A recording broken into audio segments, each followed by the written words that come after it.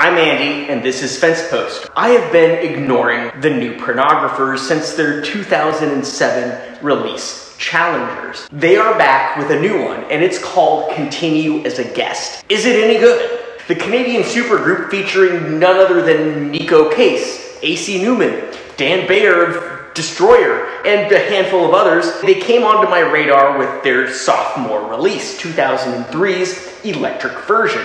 Then came 2007's Challengers, which really just blew me away. And yeah, I know Twin Cinema was in there as well. Brill Bruisers made its way into my collection only because I stumbled upon a super cheap copy and it was on cool colored vinyl. I can't tell you what other albums they released. It left me disinterested and frankly, a bit disappointed. But then they started teasing their 9th LP, Continue as a Guest, and something seemed a bit different. Let's dig in and let's find out why.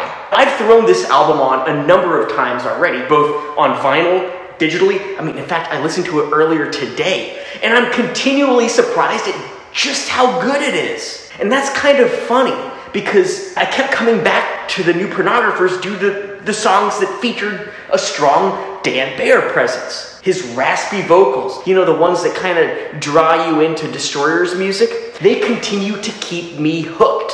But on Continue on a Guest, they're notably absent. Aside from being credited on the opening track, Really, Really Light, his presence is a gaping hole in the LP. Really, Really Light was an early single by the band. There's a catchiness to the track, the music, the vocals that I haven't heard from the new Pornographers in a while. It's still fully invested in power pop sensibilities too, something that they've been dabbling in for decades now. Pontius Pilati's Home Movies opens with a saxophone, and yeah, I love me some sax. It doesn't stick around though.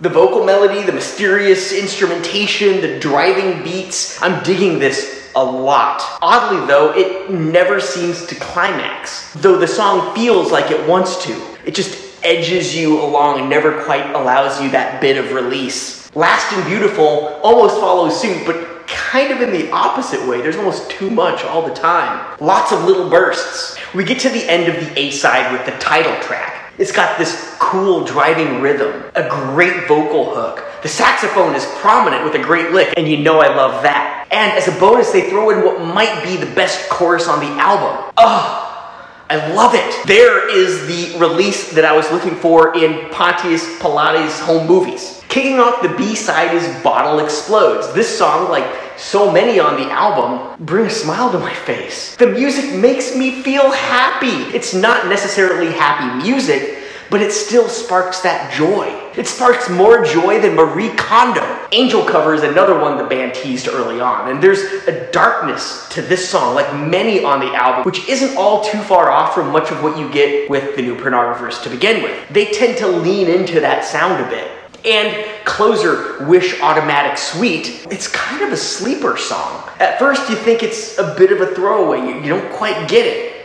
But then there's a great melodic element to it that will sneak into your head. That is what's been missing from the new Pornographers. The power pop trait of a catchy, memorable hook.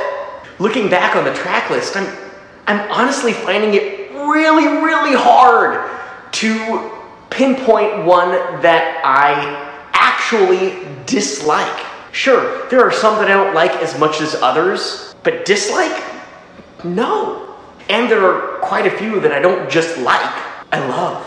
So where on the past albums, Bejar's presence seemed to elevate the albums, his absence here does not detract. In fact, it almost feels like there's a freshness that's been injected into the new Pornographers, something that we really haven't heard since Challengers. I'm left wondering, is it the absence of Bejar that threw this new, renewed, rejuvenated energy into the new Pornographers? Or is it the move from Matador Records, where they've been for frickin' ever, to merge? Did that free them up to create sounds that sneak their way into your head a little bit more than on the last quite a few albums? Could it be the isolation and turmoil that the world just experienced the last few years around the pandemic and all this other stuff going on? Maybe it's none of those things. Maybe it's something else completely entirely. I'm just glad they're back. They're back on my radar. They're back in my ears. And my sneaking suspicion is that with Continue as a guest, they are gonna stay back. Thank you for listening. If you've enjoyed this video, don't forget to like it. Please subscribe to my channel, and I will see you next time.